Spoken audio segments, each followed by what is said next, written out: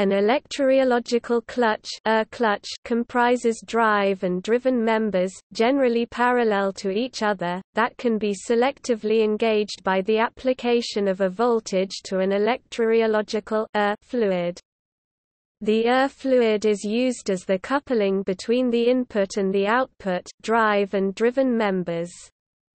The clutch acts as a power amplifier and the effect is fast of the order of milliseconds and reversible.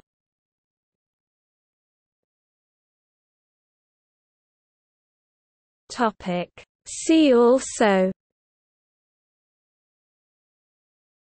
Electromagnetic clutch.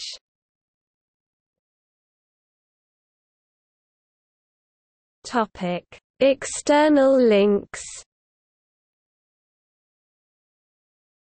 How Stuff Works has a detailed explanation of the working of a clutch.